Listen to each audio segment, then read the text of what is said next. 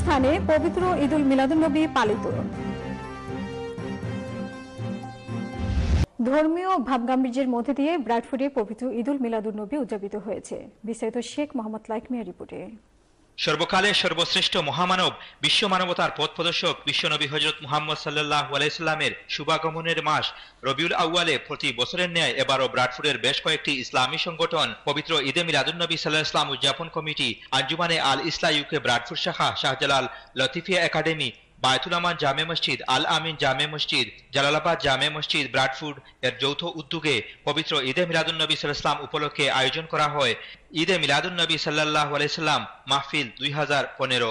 এতে ব্রিটেনের বিভিন্ন শহর থেকে ধর্মপ্রাণ আশিকে রাসূল যোগদান করতে থাকেন। পবিত্র কুরআন থেকে তেলাওয়াতের মাধ্যমে শুরু হয় মাহফিল। ব্র্যাডফোর্ড বায়তুল আমান জামে মসজিদের খতিব মাওলানা আব্দুল মতিনের সঞ্চালনায় এতে সভাপতিত্ব করেন মুফতি ফখরুল ইসলাম। এতে প্রধান অতিথি ছিলেন মাওলানা হুসাম উদ্দিন চৌধুরী ফুলতলি। বিশেষ অতিথি হিসাবে উপস্থিত ছিলেন মাওলানা সালমান আহমদ চৌধুরী ও মাওলানা জামিল আহমদ চৌধুরী। এতে ব্রিটেনের বিভিন্ন শহর থেকে আগত উলামায়ে কেরামগণ ধর্মপ্রাণ মুসল্লিদের সামনে দ্বীনি আলোচনা পেশ করেন। উলামায়ে কেরামগণ বিশ্বনবী হযরত মুহাম্মদ সাল্লাল্লাহু আলাইহি সাল্লামের জীবনের বিভিন্ন দিক নিয়ে আলোচনা তুলে ধরেন এবং ঈদে মিলাদুন্নবী সাল্লাল্লাহু আলাইহি ওয়াসাল্লাম পালনের গুরুত্ব ও তাৎপর্য সম্বন্ধে পবিত্র কুরআন ও হাদিসের আলোকে মুসল্লিদের সামনে আলোচনা পেশ করেন। সব দেশে সব স্থানে মিলাদুন্নবী সাল্লাল্লাহু আলাইহি ওয়াসাল্লাম মাহফিল যুগ যুগ থেকে নয়, শতাব্দী থেকে, সেই 1400 বছর থেকে মিলাদুন্নবী সাল্লাল্লাহু আলাইহি ওয়াসাল্লাম উদযাপিত হয়ে আসছে।